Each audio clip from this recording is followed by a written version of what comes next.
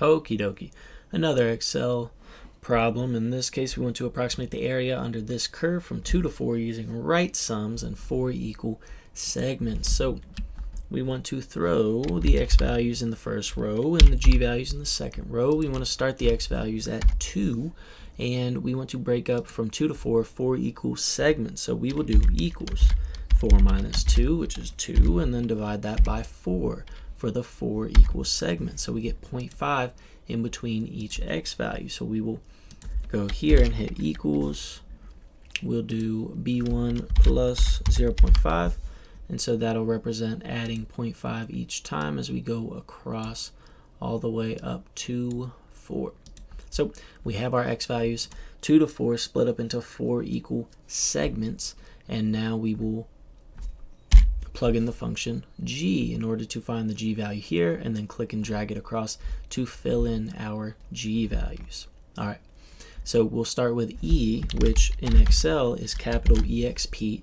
Now whatever's in parentheses here will correspond to what's in the exponent here.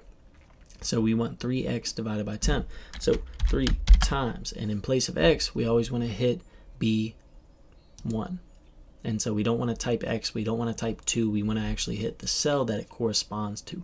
And so then we'll hit divided by 10 and close the parentheses to finish off the exponent, and that should do. So this should be the g value at x equals 2. So if we click and drag, these should be the g values at the rest of the x values. So now, if we're finding a right sum, we only want to use the height or the y values from 2.117 all the way to 3.32. We do not need to use this one.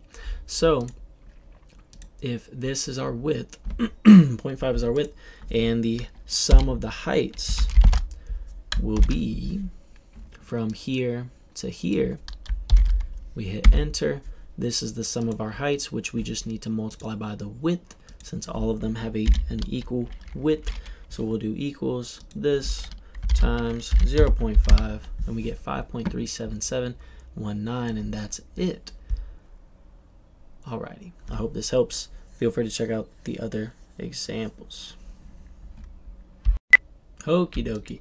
Second examples for this problem using Excel. Let's jump right into it. We want x in the first row. We want g in the second row. We want our starting x value of 3 in the x row, and we want to split up the interval from 3 to 7 into 8 equal segments. So we want to do equals, we'll find the difference, 7 minus 3, which is 4, divide that by 8 equal segments, and we see that 0.5 is the width between each of these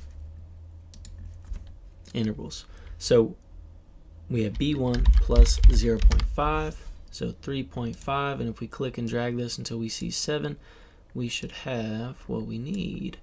So we have all these x values for which we will find the g values by typing in the function x sine of x into this first B2 cell. So wherever we see x, we are clicking on B1. So we have B1 times sine of B1, so sine of x.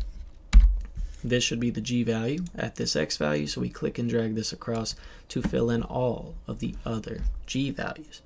We are finding a right sum, so we will take all these right values, leaving off the first left value. So we do the sum of all these right values, leaving off the first left value. This is the sum of the heights, which we just need to multiply by our width, which is 0.5 between each rectangle. So we'll do equals this negative 13 times 0.5. And we get negative 6.50412, and it matches option A here.